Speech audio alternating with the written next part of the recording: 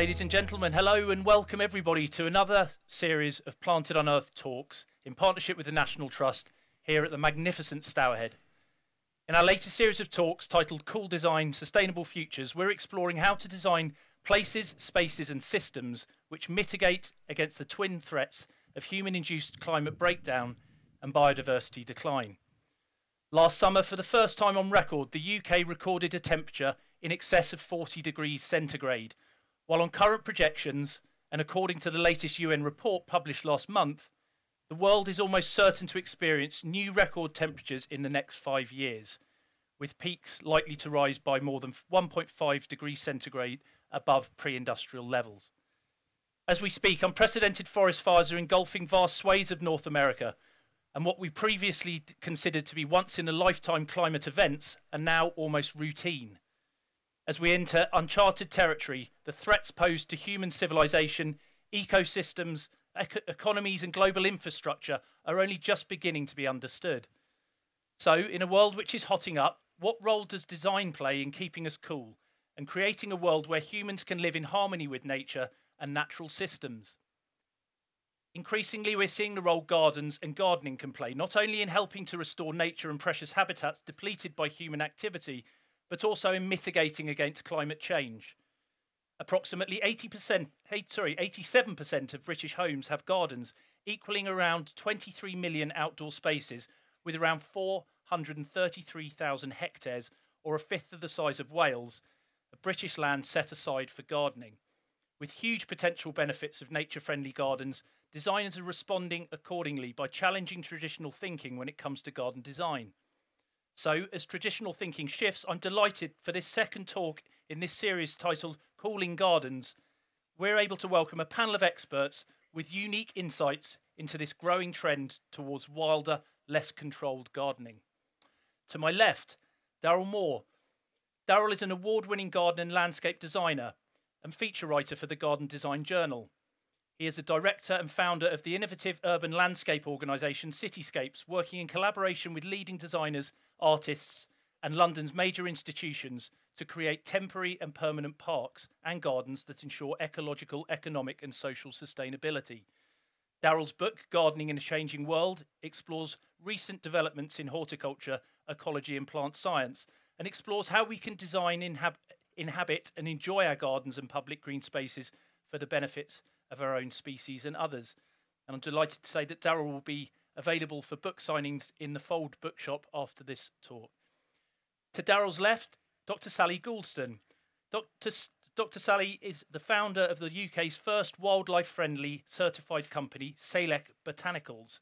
Have I pronounced that right, Sally? That'll do. That'll do, yeah. Seilich Botanicals, which uses its profits to conserve nature. Prior to this, Sally worked in the nature conservation sector for over 20 years, most recently as a research scientist at the Royal Botanic Garden in Edinburgh. And I'm delighted to say Seilich are part of our botanical market here at Planted Country, so please do go and find them when you finish this talk. And our third panellist is Daniel Coombs, or Dan as we prefer, I think, Dan? Dan will do, yeah, Dan works. Yeah. Now, Dan's a garden design Daniel Coombs' garden design studio is inspired by wild places and the rich history of garden making. Their aim is to create gardens that are loved by clients and cultivate a deeper appreciation of the natural world.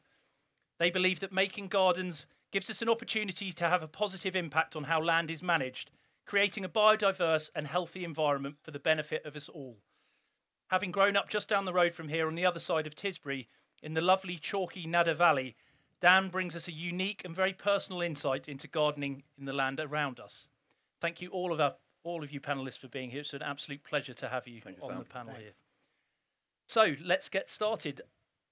What are the problems that we've created? Where has gardening gone wrong? Could I start that one with you, Darryl? Well, gardens are a particular cultural artifact. So they're a way that we mediate our relationships with other species, and they're a particular way of doing it. And we've done it particularly over the last 100 years in ways that we find now have been, quite devastating for biodiversity. If we think about what I call the unholy trinity of the 3 Ps, peat, pesticide, and plastic pots. none of those things are good. You know, we know about those now, and it's become quite common knowledge that these things are quite,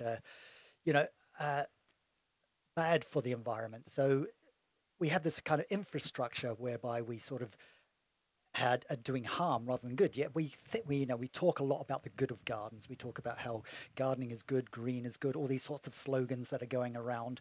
But I think we need to up the ante and really sort of challenge some of the practices we have. Gardening is a ecological simplification, so it's creating planted areas which aren't acting like they would in their normal ecologies. We have abstract plants from different regions around the world, which is got a long and problematic history tied up with colonialism, and then we're putting them all into these places where they don't necessarily thrive or want to be. So we need to be questioning all of these aspects of what we do in terms of gardening and thinking about how we can be thinking and acting more ecologically. Sally, how would you respond to that? I'm not sure if it's gardening that's gone wrong. I think it's the environmental impacts in the wider landscape. Like, that's what's gone wrong. It's man's impacts on the planet in general, and it's kind of perhaps changed the way we should be thinking about our gardens. And we now have this opportunity with gardens to be thinking about how we can start to maybe mitigate for some of these issues. Not necessarily, I mean, you could think of gardens as an aesthetically pleasing space, or we could be thinking of them in terms of how can we contribute to mitigating for these changes, and thinking about seeing gardens as part of an answer to these problems. So rather than thinking of our individual gardens, but actually thinking of gardens as spaces that are linked up. And actually, if we can make our landscapes more permeable, and species particularly can track their environmental envelopes with climate change, these envelopes will change and move. And if we can use our gardens as a way of helping species to move through the landscape, that's how we can really kind of make change for biodiversity loss, certainly. So I think it's not necessarily gardening that's gone wrong, but it's just this opportunity to change the way we're gardening. Thanks, Sally. Dan, I mean, you work on some big projects in the area around. First of all, your response to the problems that you've seen, but also that idea that Sally just touched on, linking up gardens. Are you also seeing people that are thinking on a bigger scale as well? Yeah, no, I think the process of garden making, I think it can be very destructive, and so I think there's definitely an issue there. And seeing gardens as installations, and this idea that we change the conditions to suit our plants, and we bring in materials to our gardens that are from all over to different places without understanding the consequence of bringing those materials in. So I think gardening can have a negative impact, and the industry of gardening potentially has got quite a lot to answer for. But as Sally says, there's huge opportunity there because I think as we start to bring an ecological approach to gardening, and so we understand our soils and start working from a perspective of, well, maybe the challenge for gardening is now, like, can we not bring anything in? So if this is your garden, can you just work with what you've got? So can you understand your soil? Can you understand your microclimate? And then can you select plants best adapted for those conditions? So it's a sort of more light touch approach. And I think that those principles can be, principles can be implemented on a very small scale in our private gardens. But then, as you say, on a much bigger scale, when we come to managing sort of larger landscapes as well, and sort of allowing ecological processes to dominate the system rather than necessarily our decision making or our impact being so keenly felt everywhere we go. Thanks, Dan. I mean, Darryl, do you see that in urban spaces, that people sort of force the issue? They don't necessarily understand what grows around them, I guess sometimes because there's not a lot growing around them, or they're so built up, but what would naturally be in those spaces, and how important is that to understand and to garden really well, to understand sort of what the environment around should look like? It's always really important to understand, what conditions you're working with, what the environment is. But obviously cities are, they're cultural constructs, and somewhere like London, we've got thousands of years of occupation. So we're working in areas where we haven't had a lot of natural vegetation before. So we're creating novel ecosystems. We're creating something new from scratch. We're working with you know, quite harsh conditions a lot of the time. We're thinking about a lot of shade with tall buildings. We're talking about different sorts of moisture where there's not enough or there's too much. We're playing with all these different kind of conditions. So it's, yeah, but people are starting to understand that, and that's what we're trying to work with the projects that we do, and sort of looking at this, how we can think about these novel ecosystems, how we can create them, how we can work with not what biodiversity is there, because often there isn't that much, but how we can bring more in as well. That's really important. And sorry, Sally, you. I was just thinking that it's great in urban landscapes when you can work with, you know, native species, non-native species, and nobody really questions that. Yeah. Whereas in countryside, when you're working at landscape scales, you're kind of confined to working with native species. But I think with climate change, we really need to loosen this idea of nativeness, because the idea of nativeness is species that arrived here on their own at the end of the last glaciation, before the land bridge closed. If a species was in, you're on the list. If you didn't get over in that time, you're out. And it seems like a bit of an outdated idea. And with climate change, surely we would expect species to be moving. We need to allow species to move. And so I think embracing that, and maybe just kind of chilling out a bit about this nativeness idea. So long as something isn't invasive, so long as it doesn't need lots of fancy treatment, I mean, let's welcome it, I think. Really interesting point. Dan, I'm guessing that might be something you agree with as well. Yeah, no, I absolutely do. I think I think it's the conversation often can go to native versus non-native. And I think if a native plant fulfills both an aesthetic and ecological function in that particular instance, then go native. But there is, as you say, you know, it's not just native, non-native. It's also seeing ourselves as outside of this process. We are also nature, so maybe we need to see ourselves as agents of dispersal as well, much in the same way as the wind is and other animals are. And so if we're conscious agents of dispersal, then there is, as the climate warms and the species that perhaps, you know, the sort of trend is upwards from Europe, there's sort of, yeah, there may be species, and there's going to be opportunities to plant species, and we're already seeing that haven't maybe traditionally grown in English gardens. And I think that is an opportunity to be seized upon and done responsibility, absolutely. And I think it's very exciting. You know, it's quite interesting that if an animal species colonizes, so large tortoiseshell butterflies, a species that went extinct, if they recolonize the UK, we'd be like, that's amazing. And yet if a botanical species, we're like, what is that doing? Naughty plant. Yeah, what are you doing here? Yeah.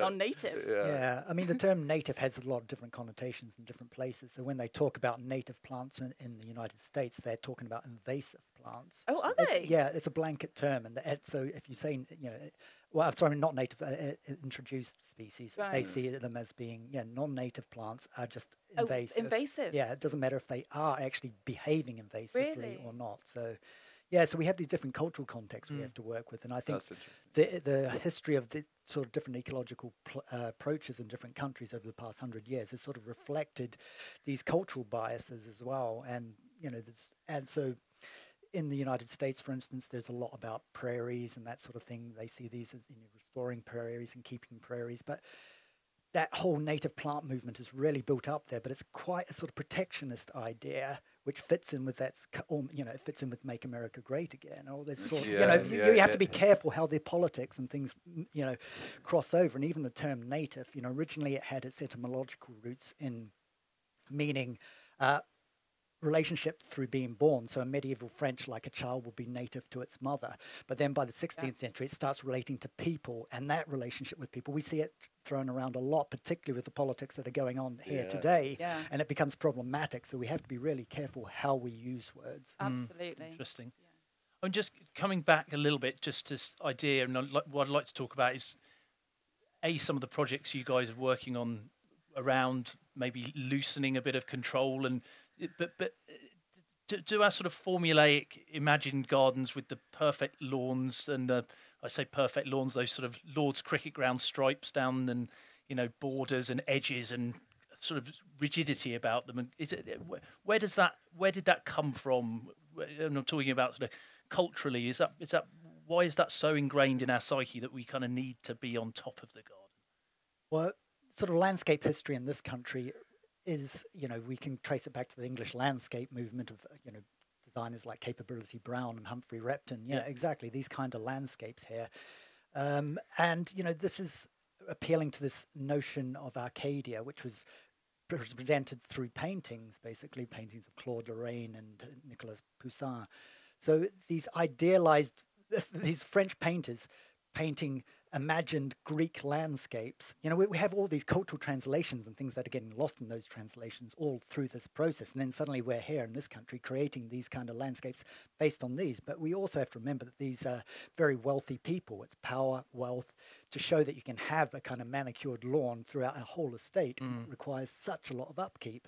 Of course. So, you know, we have this kind of history. We do have to remember about the kind of disparity, economic and disparity between gardens and types of gardens. So a big lawn was a show of status. Yeah, absolutely. Yeah. You had to have, you know, I mean, I know they did have sheep and things managing them, but they had people cutting them as well. Yeah, that was the big thing. So, but I think it's also to do with control of nature. I think a lot of Western thought evolved in the context, and that's going back more to Hellenistic thought in the sort of polis, you know, Plato in his polis, in his walled city, where nature was fecund, it was tooth and claw, it was out there, it was a sort of dangerous place to humans be, and nature dominated the process. And so we put up our walls and we retreated into our cities, and we came up with our way of looking at the world.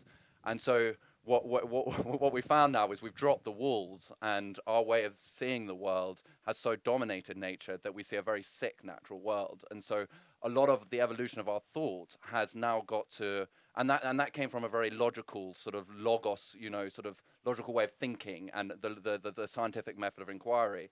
And now we're looking at a depleted nature, and we almost need to sort of recalibrate the way we actually think about these problems, because, you know, I think there's a more of a sort of opportunity for an emotional and sort of intuitive, you know, way of thinking about the natural world, because we're seeing such a depleted situation now. And so maybe we're being called to see it and think about it in a different way, and apply potentially, or rebalance the sort of heady thought process with a more emotional, intuitive understanding of what's going on around us. And I think that might also help sort of shift the conversation a little bit, you know. We ran a talk recently, in fact, which Oliver hosted at British Land's headquarters at Broadgate, where one of the speakers, David Mooney from the London Wildlife Trust, said a lot of this was born out of fear of nature, essentially. I guess this is touching on what you described, kind of retreating behind the walls. We were so fearful of what was out there, because there were these big beasts back in the day that could literally eat us and our families, that we've been driven by this fear, but we've become too fearful of nature, and that has disconnected us. Sally, I wonder if you could talk a little bit about the projects that you're working on in Midlothian, what your gardens look like, what the land around you looks like, and how you're trying to reconnect with nature more. I'm kind of doing the opposite of gardening, in that I take arable land that's intensively farmed and has been for a long, long time, and the soil is completely depleted of nutrients. We run soil tests before we do any work on the land, and the soil's just completely depleted. You dig down into it, there's no worms, there's nothing. And you know, we need these systems to produce the amount of food that we need. Not saying that's necessarily wrong, but I'm in a fantastic situation that I can go into these spaces, these landscapes, and maybe put back a bit of something that was lost. So I basically start with wildflower meadows on these sites, and I do just let nature get on with it. So I put the wildflower seeds down, and then I allow scrub to colonize, I allow trees to come and colonize, and it's just hands off, and nature does its thing. In some cases, we have herbivores that come and manage the sites. So I'm not gardening this on a small scale. This is very kind of big scale, hands off, idealistic. I think this is really important, Sally, because this is potentially a form of gardening as well. Because if we can shift our idea to gardening, it's a form of management.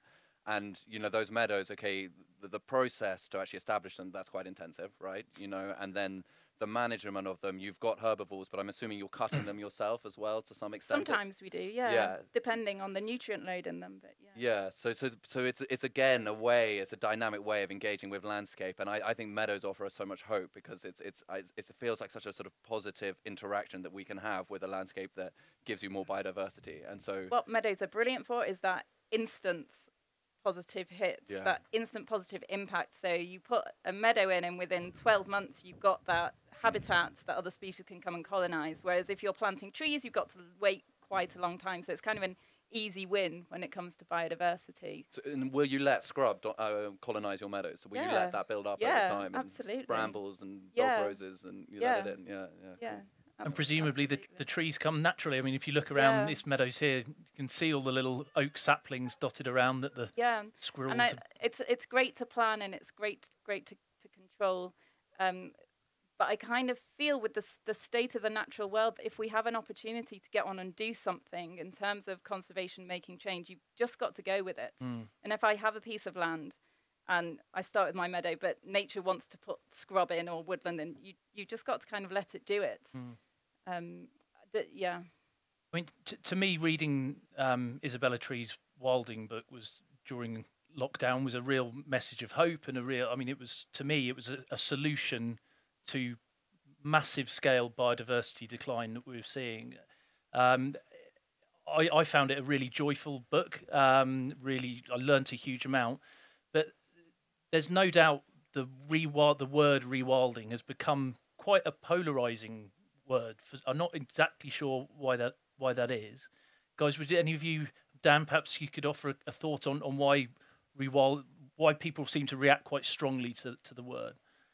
Well, I think it presents a radical way, a radically different way of managing ecosystems, managing landscapes, and I think there's a call to do it and it operates on a very large scale. And the the people who own landscapes are often sort of farmers, it's privately owned, and so. And with that comes a level of conservatism or a level of, you've been doing things in a certain way for a very long time. And so it makes sense that you're potentially resistant to such a radically new idea. And so I'm sympathetic to, farmers, particularly the farming community, to being very resistant to that idea.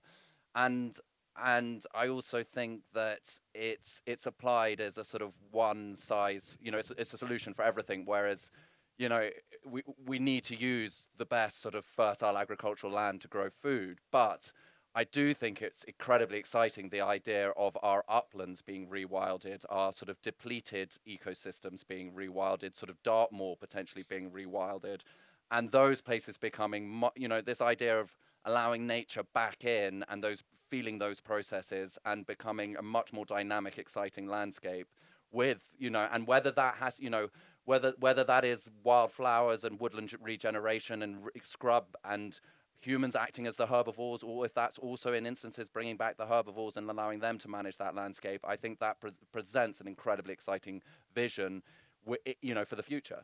So I find it very exciting, but I do understand why there is kickback against it.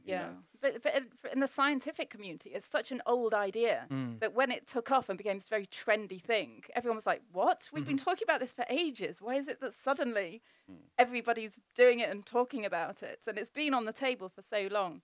And I think it was when the NEPA state went for it in such a big way, and, the media took hold of it, and people were suddenly like, oh, that's an amazing idea. And lots of people started taking it up. And it's hugely exciting to see that happen. I do think that scientists, nature conservationists, they basically just need a really good marketing team for a lot of these ideas. If they'd have had one 30 years ago, we could have started these projects way back and got it going. So. Absolutely. Well, maybe that's where Planted comes in that case. But Darryl, I mean, you were talking big scale, and the NEPA state is a hard one for people to get their heads around, isn't it? You're talking many, many hectares of land, and the vast majority of people don't have that sort of land to work with at all, if they're lucky enough to have a garden at all. I mean, in an urban situation, what are you seeing in cities in terms of, this thinking around how do I garden for nature as much as against it? How's that working out? Yeah, with our projects, obviously we try to bring in as much diversity in planting as possible to create as many different possible habitats, to create layered planting so that it operates like a naturalistic planting community. So we're creating them, but we're thinking along these lines. We're not creating pictures, we're creating processes. So it's about what's going on, the plant growth and the interactions with other species that's really important. And, we're finding it really positive. The public are really responding to it. They've heard terms like rewilding, so they've got these buzzwords that they're saying, is that what you're doing? And we're saying, no, but we're using the natural processes similar to what's going on with that. And they're more open to sort of wilder type planting, which is really good because then you get a real contrast with the hard urban area.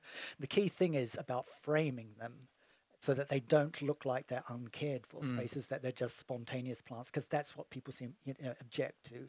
If you show that they're consciously there for a reason and that they're framed in a certain way, it's called cues to care. So you're showing that it's a cared for, looked after space, that it's meant to be there, then people respond to it. And there's ways of doing that. It's about how you frame it with the hardscape around it, how you bring colour into projects, all these sorts of things, so that people see that it's done intentionally. That's really interesting. Sally? I was just thinking one of the, going back to one of the early questions, one of the problems that I think we have with gardens is the kind of the timescales that we think over. And I think it'd be interesting to see what you think about this, Darryl, because with homes, I think the average homeowner moves every 23 years. So we often think of our gardens over these short timescales, but climate change is long timescales. We need to be thinking about what the climate's going to be like in 50, 100 years' time. And maybe when we are making changes in our gardens, actually thinking over these slightly longer timescales. And anyone can go on the Met Office website now and put in your postcode and look at the climate projections and see what is this area going to be like in 50, 100 years' time? What are we working towards here? Is this going to be a very wet area? Is it going to be very dry? Is it going to be very hot temperatures?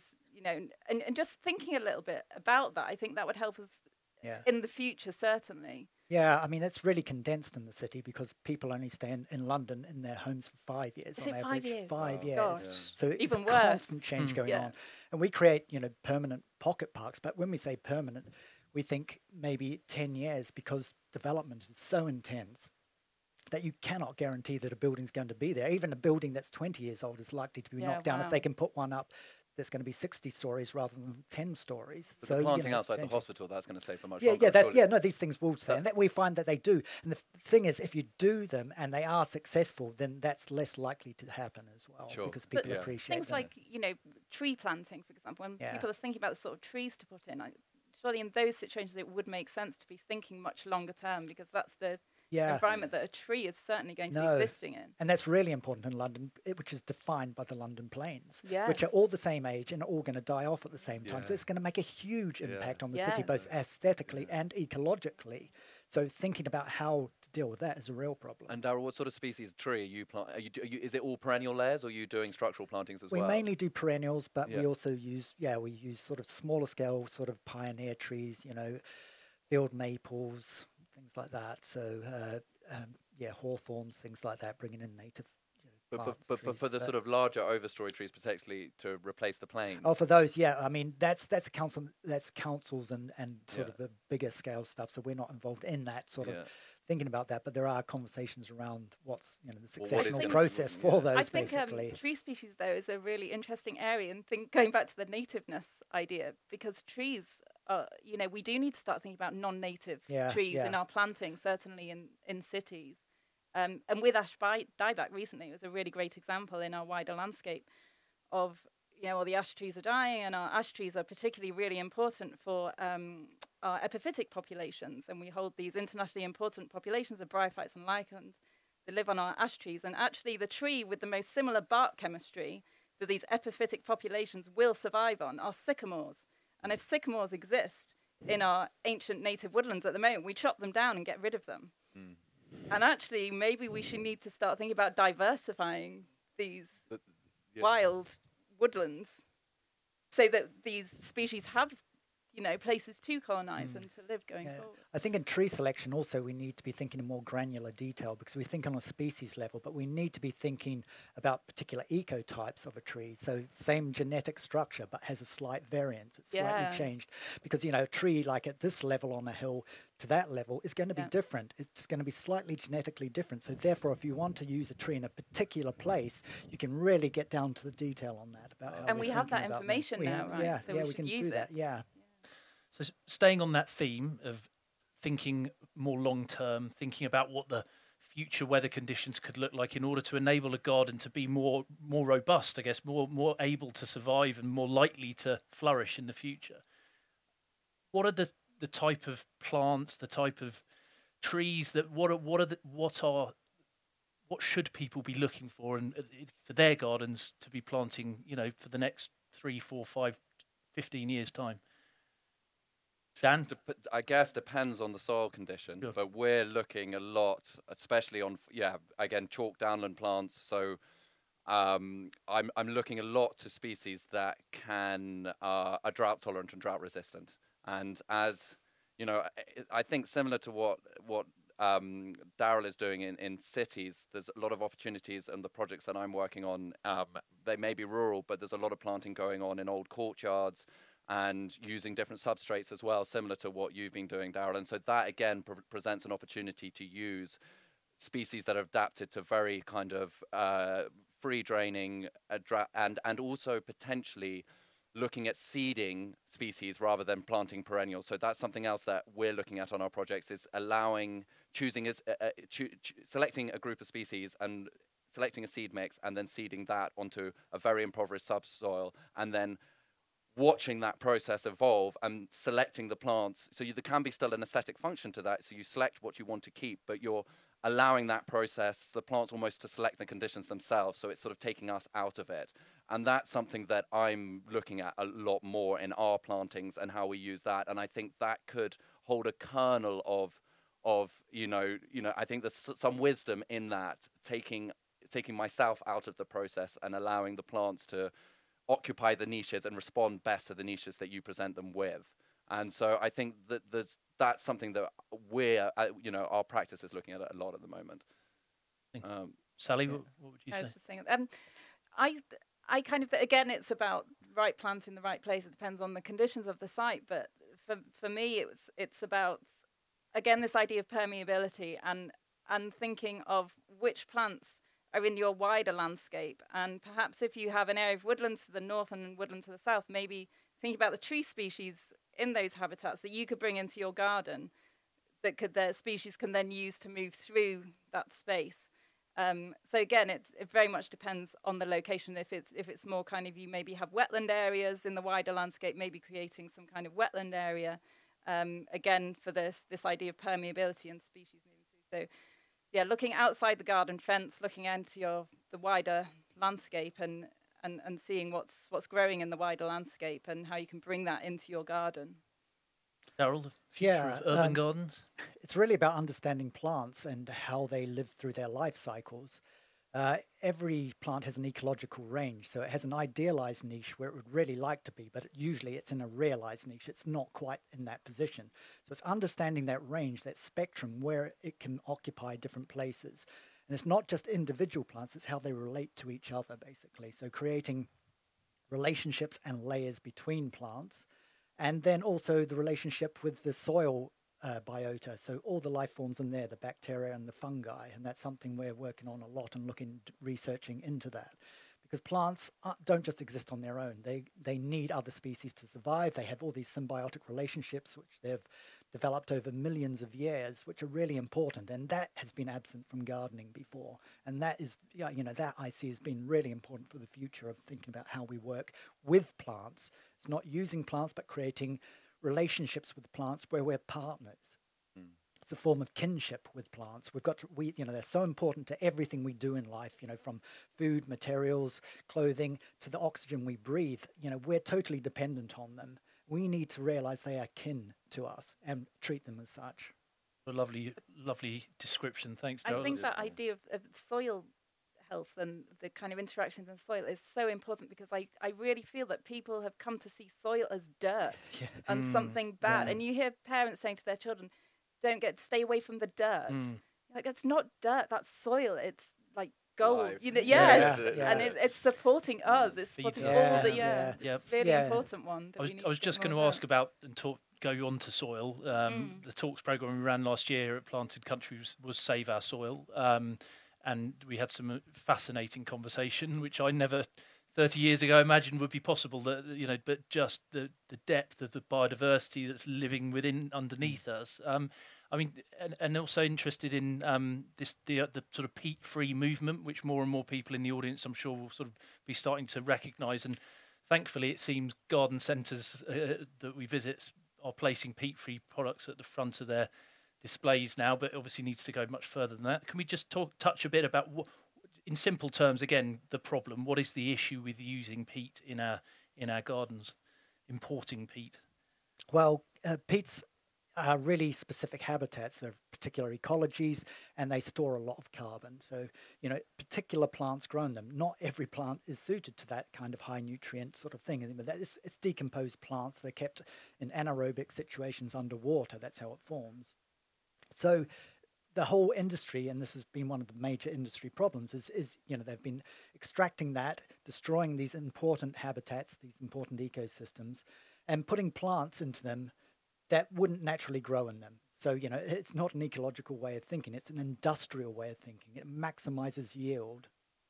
So, now the awareness of that is, become a lot more prominent in public life. So we're seeing all these sorts of changes, but we need to look at different kind of mixes in terms of what we're using to grow plants. It's basically an industry issue in terms of growing plants for garden centers, for people to buy. I'm working as a consultant at Beth Chatto's, and we're looking at how we can create different kinds of mixes for different kinds of plants. Beth Chatto's maxim was right plant, right place. So really thinking about that, not where plants are actually planted in the garden, because that's the end point they're going to get to, but how we're going to grow those. What kind of medium are we going to use to grow them in? So really getting down to the nitty-gritty of what sort of potting mix it needs and that sort to actually grow properly. And what are the kind of things that are coming forward, the mediums? I mean, it's early days. So initially started using pre-existing ones, but now we're looking at how we can create our own ones and that as well, using material from the site, from the garden itself, how we can, try and keep it as much circular within the site itself, the garden and the nursery working in symbiosis. Great. Are you using any wool? People are starting making seed mixes out of wool and stuff like that. No, we're not. No. That seems to be one thing man is really good at, is going into really ancient ecosystems and destroying them really quickly. We're like, peatlands, they take thousands of years to form. Let's go and dig that up. Yeah. A bit of that. Woodlands, let's go and...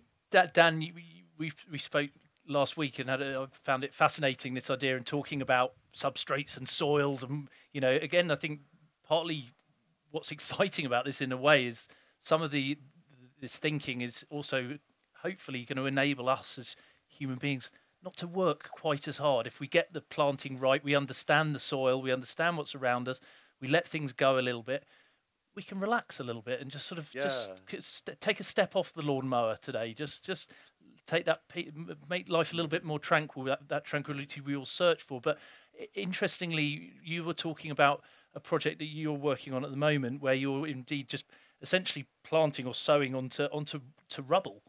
Yeah, no, I mean, and I guess that's it's crushed concrete, and the client wanted to take all the crushed concrete off, and I'm actually not very experienced at planting communities on crushed concrete, but I guess chalk down and it's a good allegory for it's got the right pH, similar pH, and so I can apply some of those principles, but it's also, I think, just keying in to what Darryl was saying about how we actually grow our plants. Somebody used the example of we've kind of, we've grown plants. It's sort of similar to the way we sort of eat fast food and McDonald's. It's sort of, we cover them in MP and K, and we grow these like really sort of large with big flowers, but they need lots of water, they need lots of nutrients, and they need a lot of soil sort of amelioration just to sort of survive. And so we've sort of these sort of incredibly unresilient, unhealthy plants that, I guess, and then that's probably what gardening's got to answer for, that sort of idea of sort of constantly changing the soil, growing these really big plants, but the problem with these plants is they are totally unresilient. So they do require lots of input. So they require lots of water and they require lots of nutrients. And so I guess why I get excited about, I'm not saying that we all need to sort of plant on concrete. I don't think that's, but it's more the shift in thinking to realize that actually you can grow, and I think potentially nature thrives on scarcity or biodiversity, skies on scarcity rather than abundance. And everything we do is about abundance, is about more and more. And so I think we've applied that logic to gardening. And if we go back to this understanding of scarcity, of minimal intervention, then I think actually the result of that is going to be leaner, more resilient plants and more biodiversity. So again, it's just that's another shift in thinking. What's really hopeful, though, is looking at the soil on the land that I work with, I already said before that the land is just so impoverished, the soil is so impoverished. And literally within 12 months, 24 months, the soil is so much healthier, so much richer. We run the same soil tests every year, and you just see it, improving year on year. And just a really basic test is the worm test, I like to call it, where you just literally dig down. And when I started, I said there were no worms, and now it's just full of worms. It just makes me so happy to see how quickly that can return. It's got an amazing power of recovery, hasn't it, nature? It has. And that, just need to give it a chance. Yeah, I think we've still got a bit of time. If we act now, I think it will come back. But there is the worry is that we're going to push it too far. Yeah. Let's go back to the title of this talk, Cooling Gardens. I mean, we're sitting here. It's fairly early on in June. It's well into the mid-20s. We've talked about the heat that we're seeing in the US and Canada at the moment. We saw it here this time last year. Incredibly hot temperatures. We all recognise now. I think the debate about climate change is over. It's now, what are we going to do about it? What are the solutions? So I guess planting trees in simple terms for gardens is got to be a good thing, because just purely for shading purposes. Darryl, what kind of trees would you be looking to plant to create shaded spaces, as well as the structure and the definition that you'd look for in a garden design? Well, I think, in cities, basically, there's the urban heat island effect. So that, heats up because it's hard surfaces, buildings, and it stays there. So you get a lot of, temperature is a lot more than it is, in the countryside. If you go into London and with the thermometer, you see it dramatically change. About 5 degrees. Around Heathrow, it suddenly goes up, doesn't it? It is. So it's really thinking about that. But I think with trees also, we need to not be thinking about. Obviously, we did talk a little bit about specific types and species, but thinking about how trees interact with each other, because it's not just, having one tree here isn't what we want. We want them to join up. We know mycorrhizal fungi underneath the soil, interacts between trees, and one tree can support a tree. A dying tree can support younger trees growing up. So we need to be thinking about how we're grouping trees together. I think that is not being addressed yet, and we really need to be thinking about that. Particularly when water is scarce, trees will share resources like water through this mycorrhizal network, so it actually becomes more and more important.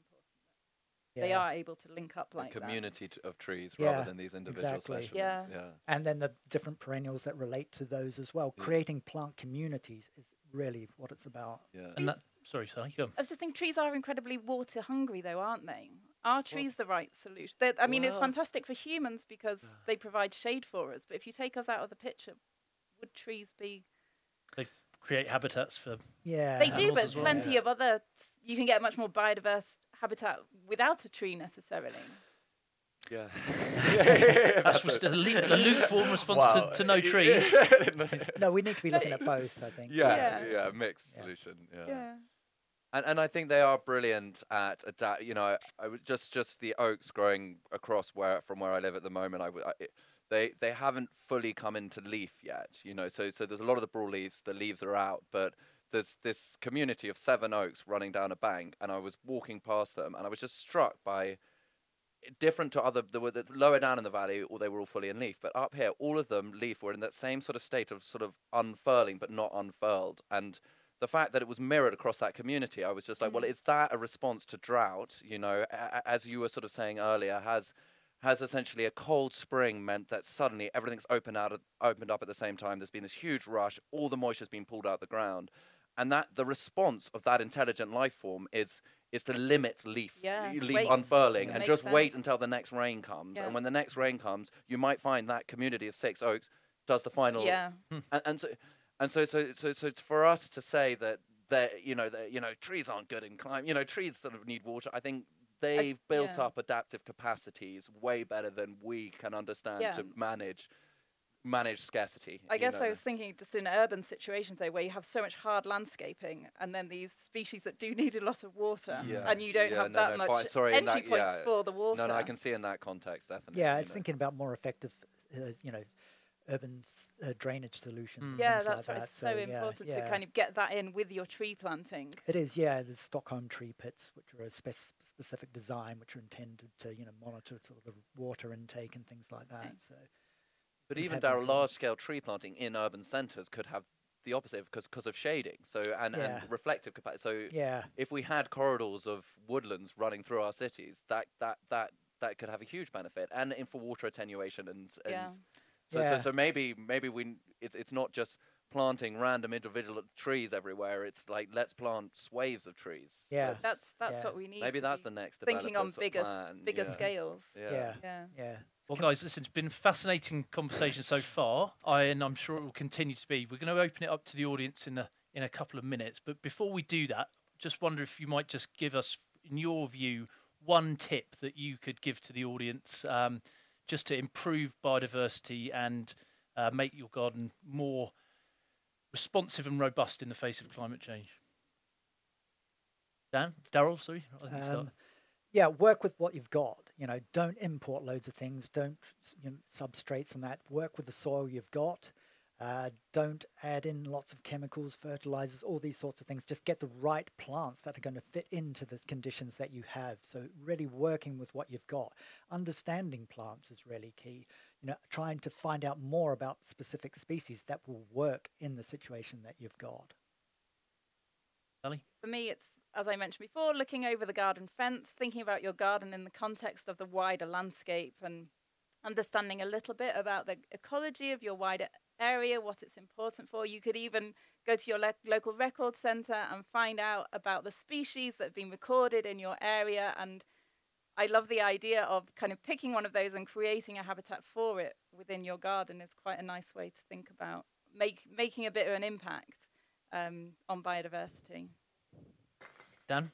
I sort of boringly want to reiterate what Darryl was saying and almost challenge, everybody to try and approach, part of their garden with that idea of bringing nothing in and taking nothing out. So can you create a garden with what you've got? And, whatever that garden looks like, that process of inquiry, I think, will lead you closer to a way of gardening that will create more resilient landscapes. So I would say that's a sort of almost an intellectual challenge to garden makers.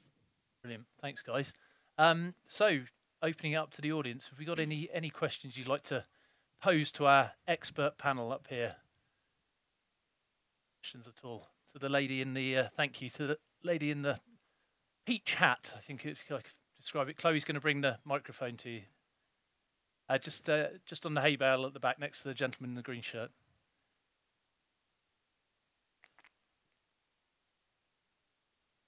I use a lot of farmyard manure and homemade compost in my garden. Would you be against that? You're putting in a lot of nutrients, so it's again thinking about what plants do that. They're going to be really dependent on you doing that. So you need to think about, is that what the plant really needs? What is the balance where the plant can get what it needs without you doing that? So it's less work for both you and the plant. So if you're putting a lot of nutrients on, then it's quite hard work for the plant to process a lot of those as well. A lot of them are excess, and a lot of them are going to run off and cause other damages. So, scale back and try and just find the right balance with trying to let plants pretty much do what they want to do themselves. I guess in terms of sustainability, though, they're good things to be working with in the garden, right? Well, locally produced materials. Yeah, but they are really high, high nutrient. But if it's also annual cropping, as in you're using that to create vegetables and you're taking the nutrients out of the ground the whole time, then that for annual sort of growing vegetables. I think picking flowers, maybe. I don't know. Yeah, when you're constantly pulling out as well, there is that nutrient balance, but. Yeah, maybe test. Can you reduce that input and see if you get the same output? Are you putting too much on? Maybe. I love using it though.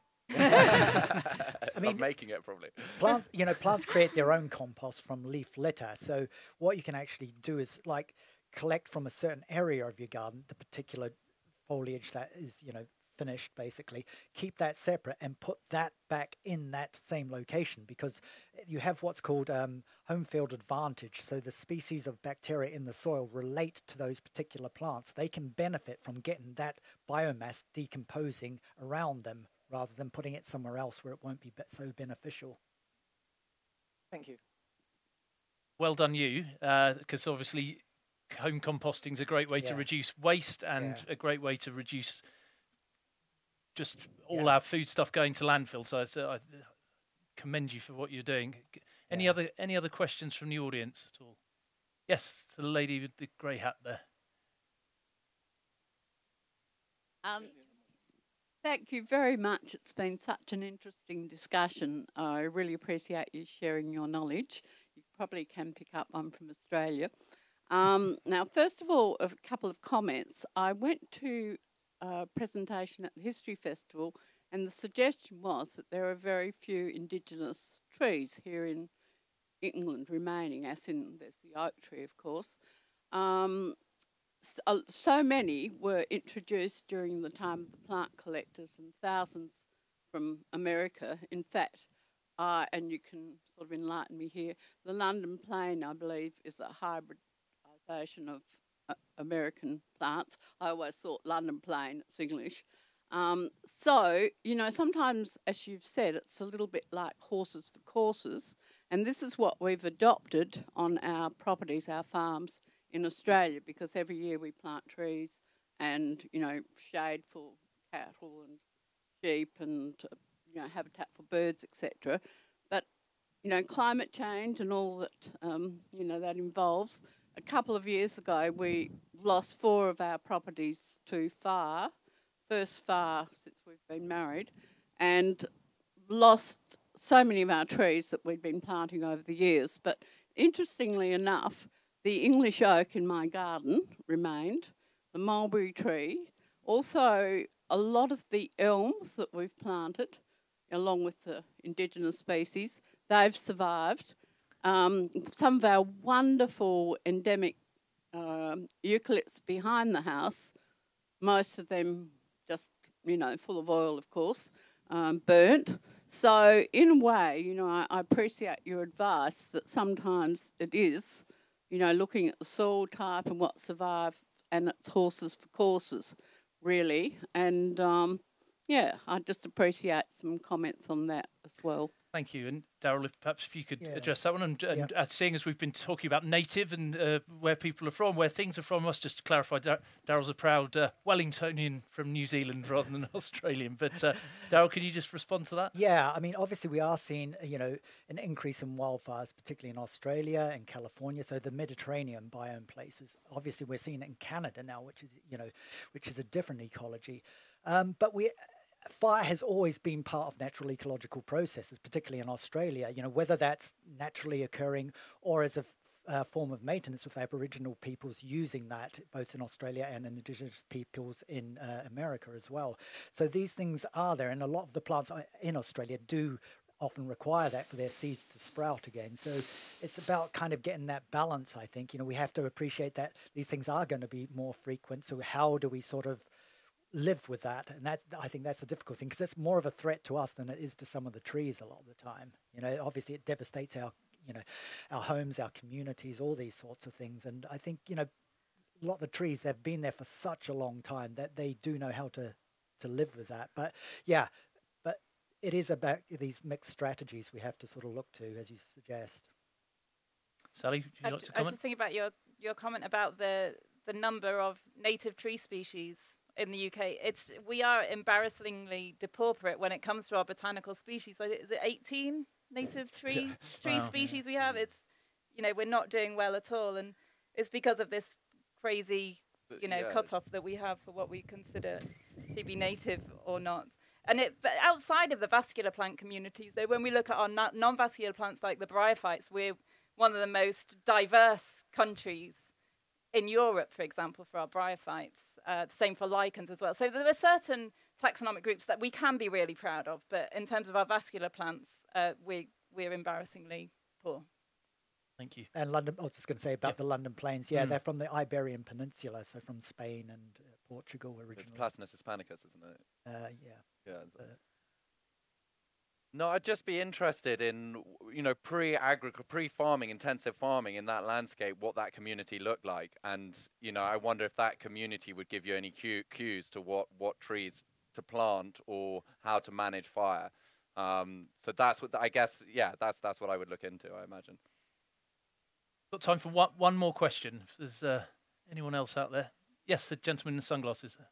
So probably mainly at Darryl, but for the other two panel members as well. Coming from a gardening area in London, any of the projects that you take on constrained by the council on a macro level, for instance, by where they would say, we don't want that deciduous tree because of the impact of the cleaning and the gutter cleaning, etc., drainage, or the impact it will have and the subsequent cost. And how do you navigate those compromises, which I guess we will have to do as gardeners, because we have lawns for children to play on, and you could have a meadow, but then they may not go outside. So this is a constant compromise going on between, I guess, the client or the customer and nature. Yep. And for the other two, have you ever had any scenarios where you've had to navigate that compromise, where it's been potentially as well a controversial issue with the client? Yeah, I mean, certainly, stakeholder negotiation and engagement is what takes up most of my time. We work with a lot of different stakeholders, from councils, business improvement districts, charities, other kinds of organizations. And so it's managing everyone's expectations of what they want from a site. The key thing is the aftercare of a site. So it's not so much necessarily about trees, but it's about perennials, it's about whatever, because there's always got to be, funding for that. So we always try and ensure that there's funding for at least the first 3 years of a project, so that is managed and maintained. If people don't like, things that they perceive traditionally, because we had traditionally neat, tidy gardens and public areas and public parks were, think about Victorian parks, how incredibly sort of anally neat they were. But we're getting away from that. So it's about educating people. It's about educating the people we work with and say, look, we can have more wilder things. And, as I say, the public are sort of responding to this and appreciating that more. But ensuring that there is this kind of aftercare process, and that it does take, time and money to do that. But also, because we're planting in these kinds of ways, that is less intensive. So it's more stewardship than traditional maintenance. You're working with plants, you're understanding what they're doing as part of their life cycle processes, and when to sort of intervene, and little bits of tidying that you can make it more accessible for people to understand. It's getting people to really understand what you're trying to do through the process. So it is an educational issue. I worked on a project in Edinburgh, putting wildflower meadows into some of the public parks in the city, and we had real kickback when we were planning the project from the maintenance teams. And actually just sitting down and chatting with them and understanding what the problem was, it boiled down to the fact that the guys who mowed the grass, that was kind of their main job in the summer, they were really worried they were going to lose their jobs, their income. And just, opening that up, having that conversation and, working out what they would be doing in terms of their jobs if they weren't mowing that grass, and were they happy with that? And that kind of resolved the whole thing. But on the surface level, it was just coming back that the council doesn't like this idea, the maintenance team don't like it. But just really drilling down into it and identifying that it's a person's livelihood they believed was at stake. You can understand then why you would get that kickback. A really interesting point, and some really interesting statistics of research that's been done around areas that have been rewilded, where employment levels have actually gone up, community engagement's gone up, and actually it's been a really healthy thing for the economies of those areas. So there's an education piece there as well, isn't there? In the long run, the maintenance team were actually happier, because rather than spending days on the blinking sit-and rides, they could actually do interesting gardening work. Proper gardening, rather than just destruction and that's mowing. Right, because there were still areas of the city that required that level of care. So. Lovely point, thank you. And I think it just comes down to, at the bottom line, just valuing gardeners, and gardening is an incredible career, and it requires so much intelligence and so much perception, and so gardeners require, they just require the right level of respect. And I think there was a time when people didn't necessarily respect it as a proper career, or didn't pay gardeners properly, and I think as a result of that, now finding, people who don't just mow and blow, proper garden maintenance, that's one of the big challenges in our industry. And so it's encouraging now, it's all of our responsibility to encourage young people to go into gardening and realize what an incredibly enriching profession it is. Yeah, absolutely. Fantastic. Well, that's a great point, a great way to finish in a very positive note, and hopefully lots of other positive notes to take away, and solutions and ideas to get you thinking about how we all can look after our gardens and think more about nature and the climate when we're choosing what to put in our gardens. So that just really leaves it for me to thank all of our brilliant panellists today. I've absolutely loved that conversation. It's just flowed and been fascinating from beginning to end. So to Darryl Moore, Sally Gouldstone, Dr. Sally Gouldstone, and Dan Coombs, thank you so much for your time. I'm really, really grateful. Thank you. Thank you. Just to say that Darryl will be available in the Fold bookshop just at the far end of the Botanical Market to sign his brilliant book, Gardening in a Changing World. I couldn't recommend it more highly. It really has been fascinating having you on the panel. So I'll just say thanks now to the National Trust, of course, for hosting us here at Stourhead. Our AV production team, PYTCH, who along with SolCell have enabled this Planted Unearthed Talks programme to be powered entirely through renewable energy. Thanks also to our friends Another Country for helping us to dress this stage. If you've enjoyed this talk, please visit our website, www.planted-community.co.uk, for more brilliant articles, interviews and information about the issues we've discussed on this talk today, as well as many of the environmentally focused partners and businesses that we promote. In the meantime, please enjoy the rest of the event and do take time to speak to some of the amazing businesses here supporting Planted Country as we attempt to reconnect people and spaces with nature. Thanks to everyone for watching. My name's Sam Peters, and this has been Cooling Gardens.